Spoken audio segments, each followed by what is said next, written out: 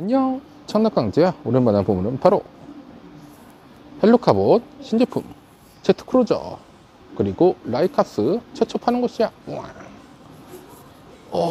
신제품이 나왔단 말이야. 장난감황제가 찾아줄게. 여기 아니 얼마 전에 나왔던 파이언트도 잔뜩 있잖아. 우와, 물량이 장난 아닌데.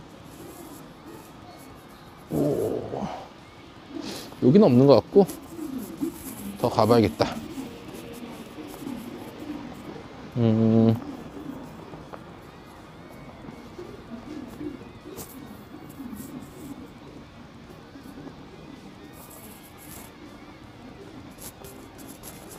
헬로카봇. 여기 헬로카봇이다. 헬로카봇. 아, 이거 아니잖아. 또 있나 볼까? 헬로카봇은 이건가? 미니도 여기 잔뜩 있고 다른 것도 있고 콩 시리즈도 있네. 우와, 아니 프라임 시리즈도 있어. 이야. 이거 아닌 것 같은데? 이것도 아니고. 아니야, 내가 찾는 건 이게 아니야. 어디 있는 거지? 혹시 이건가 보다. 헬로카봇 라이캅스. 야, 이거구나. 라이캅스. 오, 저 한번 봐야겠어. 와, 가격이 꽤 센데 박스가 조금 큰 편인데 한번 보도록 할게. 라이캅스. 자, 라이캅스는 헬로카봇에서 나오는 신제품인데 라이캅스라는데 라이온이랑은 아무 상관없네.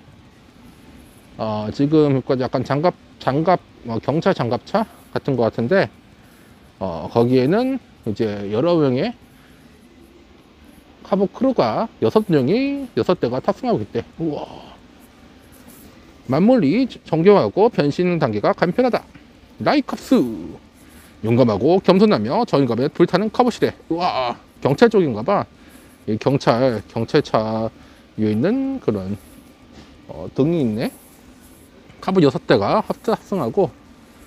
야, 이게 라이캅스의 실제 모습인데, 우와, 보면은 가운데 이렇게 별 모양이 있고 역시 이렇게 수갑 같은 것도 있고 기다란 봉도 있어. 하나, 둘, 셋, 넷, 다섯, 여섯 대의 카봇 크루가 있고. 라이캅스 하는 말은 아니에요 제가 잘한 게 아니라 운이 좋았던 거예요 라고 겸손한 모습까지 보여주고 있네. 자, 헬로카봇 시즌 8 유니버스에 등장한대. 라이캅스 헬로카봇 큐브 시계 전용 큐브팩이 한 개 들어있대. 와, 진짜야? 큐브팩까지 주는구나. 이렇게 생겼어. 헬로카봇 라이캅스. 우와, 이렇게 생긴 경찰 장갑차에서 이렇게 생긴 로봇으로 변신한다고. 그랬구나. 헬로카봇 라이캅스. 자, 라이캅스는 역시 자동차 부대에서 로봇 모드로 변신한다 라고 되어 있고, 여기도 똑같은 모습이 나와 있어.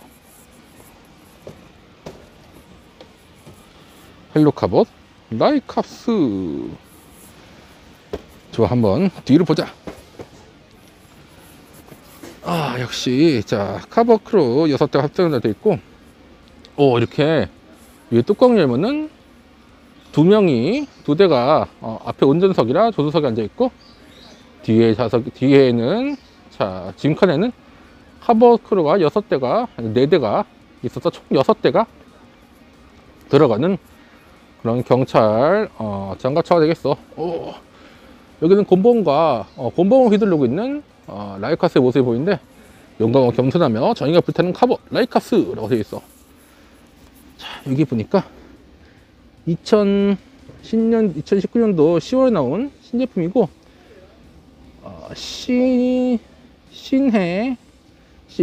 토이 팩토리 중국에서 만들었고 최저가 팩토리에서 수입해서 판매하고 있어. 그랬구나. 우와. 자, 여기 엄청 많아.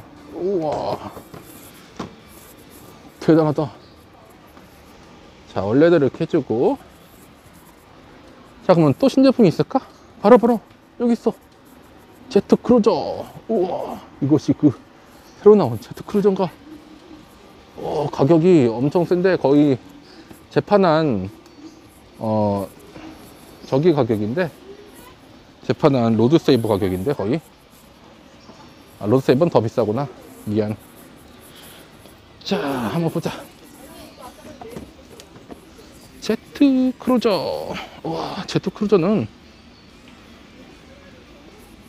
날카로운 전략가, 예리한 작전으로 전장을 지휘하는 카봇이래. 맞물린 전개하고 변신하기가 간편하대.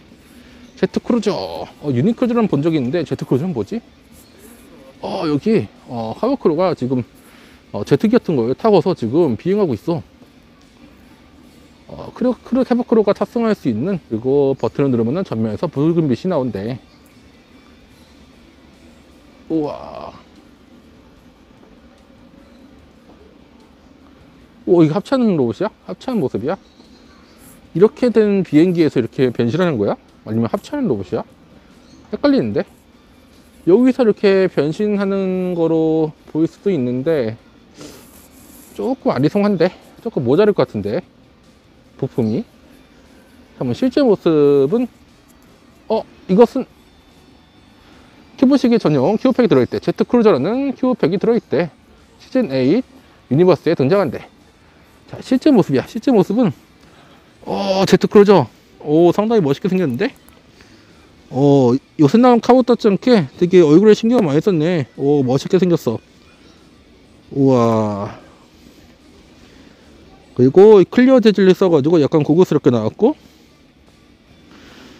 이렇게 좀 단순하게 안 나오고 좀 신경을 쓰는 모습이 나와.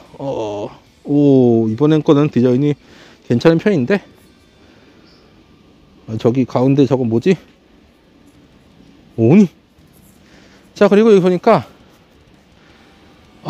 크루 에어, 그리고 제트크루저가 합치하면은 날카로운 전력과 예리한 작전을 전량하던 전장을 지휘하는 카봇 제트크루저인데, 설마 이것도 유니크루저처럼 그냥 로봇이 있고 거기에 그냥 이것만 합치하는 건가? 진짜? 변신을 합치하는 게 아니고? 그럼 나 진짜 실망할 텐데. 안 돼. 자, 제트크루저. 우와.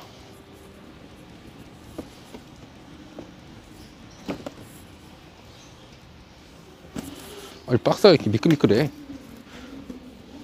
자, 제트크루저는 크루에어하고 제트크루저 모습이 보이는데, 이야, 하참 어쨌든 간에 이 모습이 된다는 얘기인데, 근데 이게 합체 로봇이 아니란 얘기인가? 그러니까 변신하는 합체 로봇이 아니란 얘기인가?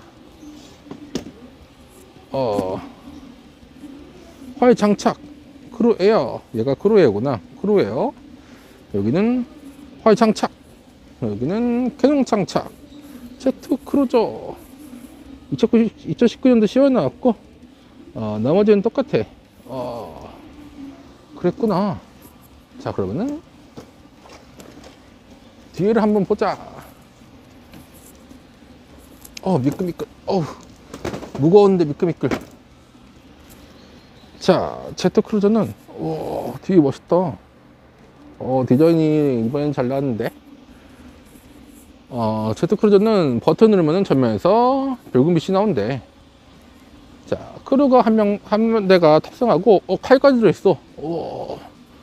칼도 들어있고, 제트크루저 LED가 이제 반짝거린다고 나와 있는데, 문제는 이게 설명이 좀 부족하네. 이게 또 유니크루저처럼, 유니크루저 어딨냐? 유니크루저 어딨어? 유니크루저 안 보이지? 유니크루저처럼 또 그냥 로봇이 그냥 위에 있는 장갑 같은 거로 그냥 합체하는 그런 건가? 잘 모르겠다. 이건 직접 갖고 놀아봐야지 아는데 왜 협찬 안 해주는 거지? 자, 이렇게 만나봤는데 여기에 엄청 많아. 여기 또 있다.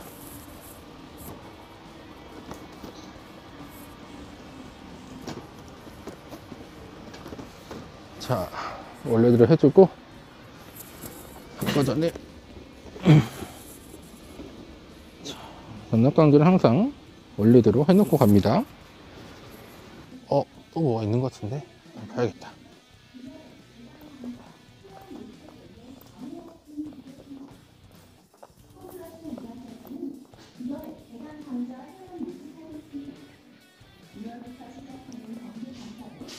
느낌이 뭔가 있어. 뭔가 있는 것 같아. 이것은 처음 보는 건데? 우와, 이것은 앵그리퍼프. 헬로카봇 신제품 앵그리퍼프야. 내가 말이야 전 옥주야 싸울 때 대단했지. 앵그리퍼프. 앵그리퍼프는 믹서를 이용해서 크루워커를 발사한대. 믹서 트럭으로 변신한 카봇이래. 믹서 트럭인데 엄청 멋있게 생겼어. 여기서 카봇으로 변신. 그리고 여기에서 크루워커를 얘를 발사. 이럴 수가. 자기 그 라이더를 조종사를 발사해버려. 무서워서 탈 수 있겠니? 믹서를 이용해서 크루워커를 발사. 믹서 트럭으로 변신하는 카봇 앵그리퍼프.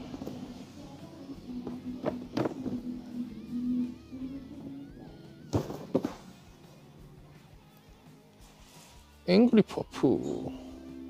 얘가 크루워커고 얘가 자동차 모드에서 로우 모드 변신.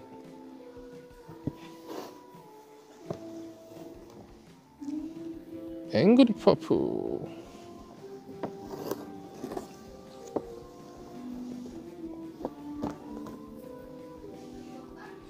앵그리퍼프.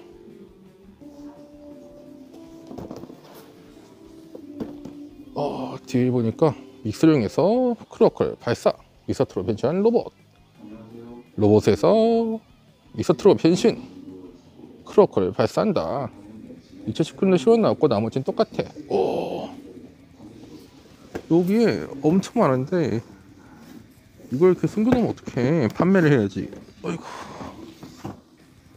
이렇게 안 남았어. 이곳은 도대체 어딜까? 바로 롯데마트. 아니야, 여긴 바로 홈플러스 오리점이야. 필요한 사역이 있어서 거기 온 좋을 것 같아. 그래서 고마워. 다음에 또 만나. 빠이빠이빠이. 빠이빠이.